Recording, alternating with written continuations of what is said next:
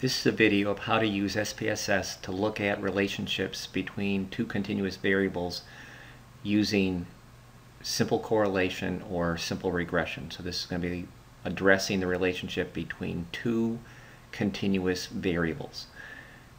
We're going to use three different procedures to do this. We're going to use a graphical procedure to see what the relationship looks like. We're going to use a simple correlation, and we're also going to use a simple regression.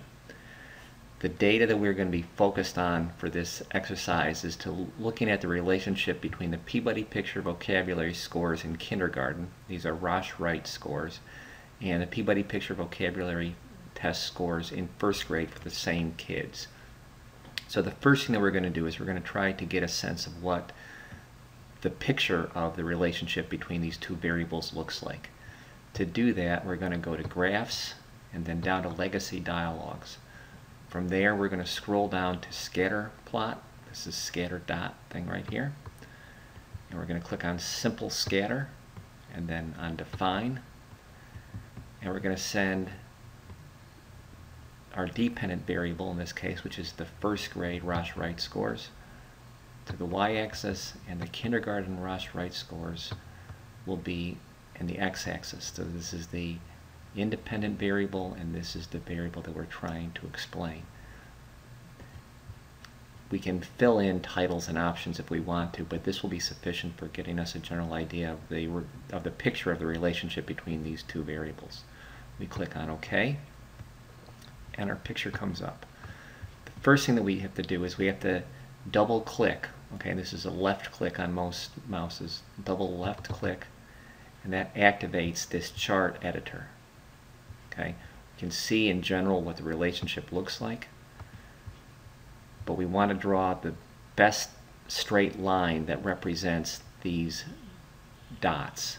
Okay, so this is, we're going to generate the least squares line, the least squared residuals through this blob of points.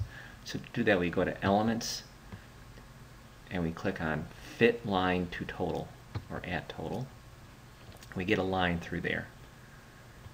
We want to make sure that in terms of the nature of the line, it shows that we're looking at the linear line. We don't necessarily need any confidence intervals around there right now, but you'll see that there's a number of choices that we could be looking at. For our purposes, we're trying to figure out what the regression line through these points would look like. We get a sense of where that line goes. This also gives us the actual regression line that we will also later develop using regression. But this is telling us that right now this line is crossing the axis at 45, and it has a slope of 0.58. That is, for every 1 unit increase in the Peabody Picture vocabulary scores in kindergarten, there is an increase of 0.58 on the Rosh-Wright scores in first grade.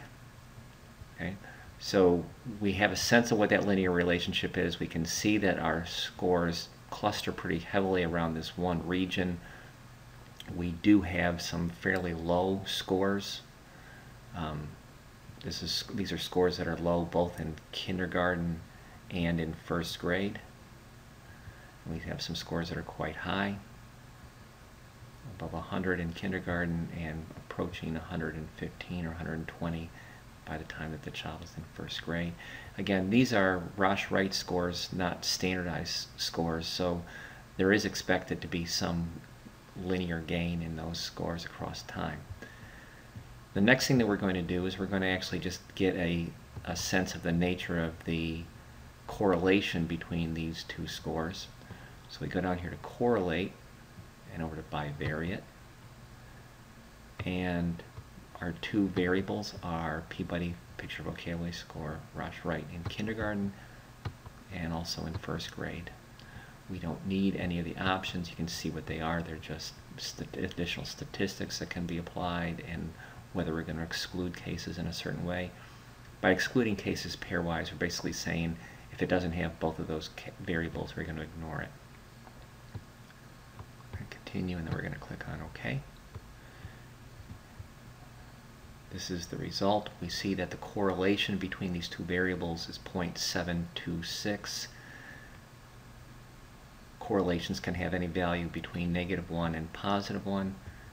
These are fairly high positive correlations. We can get the coefficient of determination for these variables by squaring them. So it's going to be, if we square these numbers, it's going to be about 50% of the variance that is shared between Peabody Picture vocabulary scores in kindergarten and in first grade. The last thing that we're going to do is we're going to run a simple regression. To do that, we go back to Analyze, we come down here to Regression, and to Linear. Our dependent variable in this case is going to be the Peabody Picture vocabulary Rosh-Wright scores in first grade. And we're going to try to predict it from their kindergarten scores. There's a number of options that are available to us. We can look at the statistics that are available. These tend to be more appropriate and more powerful when we apply them to multivariate regression, multiple regression, where we have multiple predictors instead of one. So for our purposes, we're just going to click on OK and see what happens.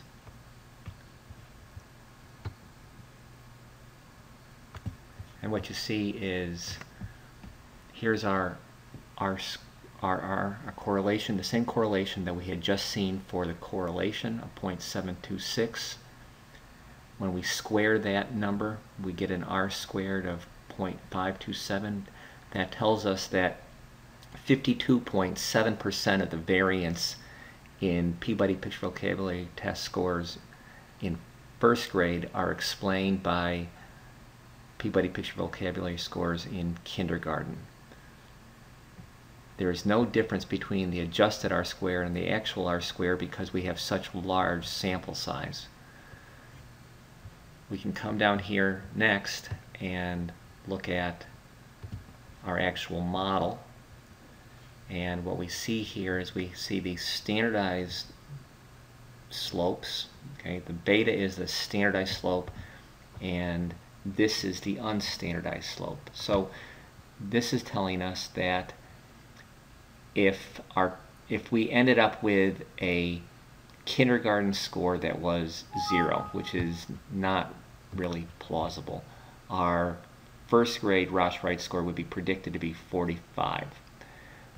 More important to us is this Rosh-Wright, is the slope that is associated with the Rosh-Wright kindergarten score. What this tells us, and again, it's the same score that we saw in the scatter plot. This is telling us that for every 1 unit increase that we find in our Peabody Picture Vocabulary Test kindergarten scores, our first grade scores on that same test should increase on an average by 0.584. But we remember from that plot that it's not a perfect prediction. This 0.726 tells us that while it's a good linear relationship, it is not a perfect correlation. If all of the scores on the Peabody Picture Vocabulary Test score in kindergarten were perfectly predicted by the Peabody Picture Vocabulary Test scores in kindergarten, that correlation would be 1.0. It's not, so what we find is that for a 1 unit increase in one variable, we get a 0.584, and again, our scores are spreading out around that prediction line as we saw in the scatter plot. So we see that these three methods, the scatter plot, the correlation, and the simple regression, all yield similar results, common results in some cases, and they all let us know about the nature of that relationship.